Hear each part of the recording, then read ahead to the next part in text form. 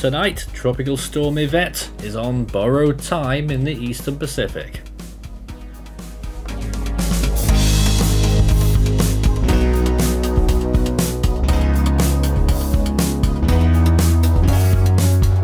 And now the latest around the wide world of tropics. Tropical Weather Bulletin for August 16th. So a fairly quiet tropics still with us here on another day here. Ivette, a tropical storm that developed earlier after it displayed decent amounts of convection and satellite estimates reaching 40 miles per hour briefly, and Meari, the remnants, still traceable in the northern part of the Kamchatka Peninsula. On day 77 in the Atlantic, the basin is quiet, with no areas of interest to be monitoring whatsoever. 3 storms so far this year in the Atlantic. It is below average for the time of year. Day 94 for the Eastern Pacific shows Tropical Storm Ivette. You saw the satellite imagery earlier. It looks pretty abhorrent at this point, but it did look better earlier. National Hurricane Center are probably going to pull the plug on it fairly soon. It's the 9th tropical storm of the basin this year. In the Western Pacific, all we've got is the remnants of Meari, which is so far off the screen, it's not even funny. It's around 55 degrees north, I believe, at this point. And in the Indian Ocean, no areas of interest there either, so the Eastern Hemisphere is very quiet. I don't think it will remain that way for that long, but for the time being, it does appear that across the world it's going to be quite a quiet week. Let's check some satellite imagery then, looking first at the Atlantic, and it seems that even the satellites are starting to give up with the quiet season so far. And you can see across the basin just general convective showers and thunderstorms off the mid-Atlantic, and also in the main tropical zone over Cuba particularly.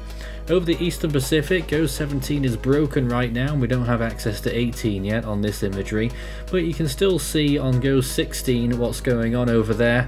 The remnants of Invest 98L still churning away over in Texas, and of course the blow up of Ivette. Looking at this imagery once again, showing you some radar there of 98L still there, moving well inland. It's just hovering the border with Mexico now at this point, way over the drier parts of North America. And then down there you can see Ivette, which is still blowing up just a tiny little bit of convection with those latest frames, but honestly when you look at the visible imagery, it's looking a little bit stark for Ivette and its soon-to-be remnants. The circulation and the system itself is probably going to last for quite a while though.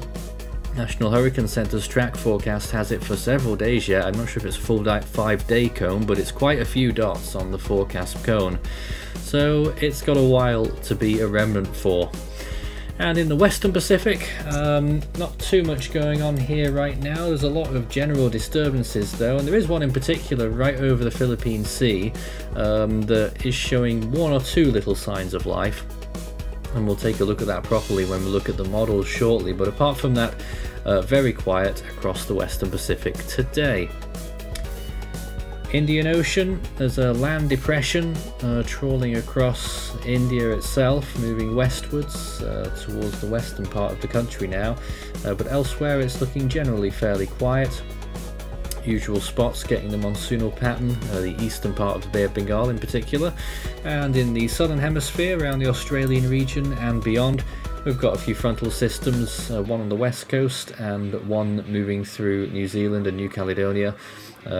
Nothing of a tropical nature at all, as you would expect. Let's check today's sea surface temperatures, and you can see the SSTs underneath Ivette are alright, 28 degrees Celsius roughly, but I imagine upwelling will get to it pretty quickly at this point. Already over tracks of previous storms that already did a little bit of upwelling previously. The Atlantic very warm and on standby for those potential tropical cyclones that might form soon. Gulf of Mexico boiling at 30 degrees in most places, and the Sargasso Sea very warm as well, the Gulf Stream looking good. Indian Ocean 28 degrees, pretty much what you can expect there. The Western Pacific then, obviously of more interest.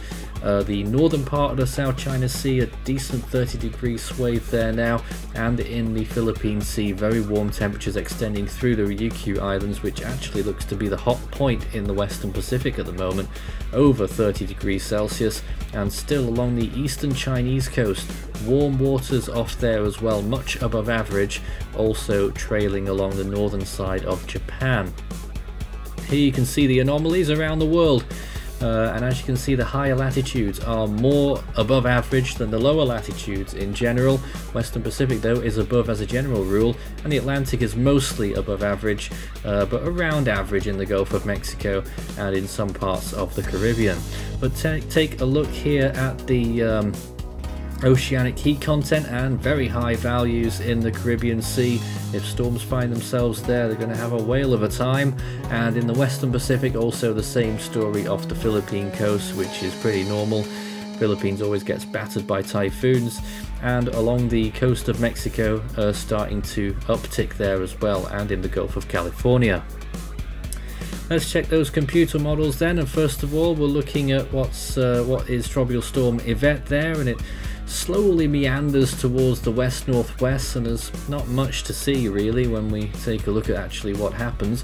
We're not even showing you the Atlantic because that's very quiet in the 5-day period, so there's no point showing you anything that's going on there. And we've also got some gaps in the model coverage as well on this occasion. I'm not sure why that is, but just a few frames that we have missing. In the Western Pacific, you can see that system aforementioned, and then it moves up towards Okinawa actually. If it had a center, it would be moving right over Okinawa and then over the rest of southwestern Japan later on. Shouldn't become a tropical cyclone. Indeed, it's not even been designated with a percentage chance, so it looks like that will just be a tropical low pressure system that moves through and could deliver some locally significant rainfall. Behind that there's another little system that's barely traceable there, but it is indeed there. Moderate range or medium range, 5 to 10 days. Take a look at what happens here. Looks like there's another little system that moves off the coast of Mexico in the same area as Ivette, and then later on a stronger signal occurring from much deeper in the tropics there, off the coast of Central America towards the end of that 10-day run. So that could be another phantom model, a phantom storm from the GFS, longer range, especially when you get that far out. But there it is once again, becoming a tropical storm off the coast of Oaxaca. Western Pacific is generally mixed signals there as well. You see lots of wind profiles there and possible storms that form. There's one skirting off the coast of Japan, well out to sea, and then also maybe another system nearer the Central Pacific, but still in the West Pac there towards the end of that loop. They are quite common in August, especially later on in the month, generally at higher latitudes around 20 degrees. You can see it there once again. So uncertain pictures there. That's all the important stuff done. You can scan the barcode and take a look at the Force 13 merch store for all of our current products, and you can also request animations, individual storms and full seasons. Also, we're still waiting for Hone, just in case that wasn't clear. Into the Scilly range then, and we take a look at the Atlantic and an extremely broad tropical system moving off as a wave from Cape Verde, and then eventually becomes, yes, a tropical storm. That would be the 30th of August though, and that would be the D-named storm if that happened, right around the 30th of August. Now let's not forget 2019 had its D storm around that time as well. I'm not saying it's going to be a Dorian, I'm just saying that it's a slow start to the season, but it can build up fast when we get into September. That becomes a hurricane on that very long range there. Eastern Pacific, we get a short-lived storm that plows into Mexico there and actually re-emerges, and looks like it goes again. Yep, there it is, extremely small, tight core, possibly becomes a hurricane before striking, I think it's Sonora or maybe Nayarit in Mexico. There it is again, going through towards the end of the month. Once again, that is extremely long range, and I wouldn't put any money on that form whatsoever. Still interesting to look at. And in the Western Pacific, We should get a more clear-cut storm on this run. There it is, I think. Another rather small tropical cyclone moving off northwards and then eventually northeastwards, and maybe another one trying to form at the very end of that loop there, much broader and has a lot more trouble trying to establish itself. Once again, extremely long range. I think what this is really telling us is that it doesn't look likely that we're going to see a massive, big or powerful storm this month. Meanwhile, on this day, on August 16th, 2007, we did have just that. Sipat was a Category 5 storm in the Philippine Sea to the northeast of the Philippines, and we also had 3 storms in the Western Hemisphere: Dean, Erin and Flossie. Flossie was coming off its Category 4 peak, Erin was about to make landfall in Texas, and Dean was on its way up towards its eventual Category 5 strength in the Atlantic. I'm sure everyone remembers it and its brother Felix. So, quite a busy day, and that was 15 years ago now. In the Atlantic Ocean, the next name on the list this year is Danielle. In the Eastern Pacific now, we'll be looking out for Javier. In the Central Pacific, the next name on the list is still Hone.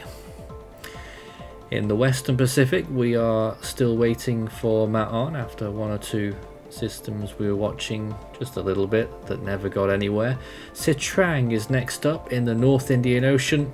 We've not seen any sign of that recently, although 3A must have come close.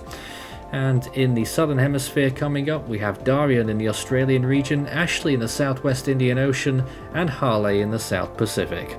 That's all for tonight. We'll have another tropical weather bulletin tomorrow night.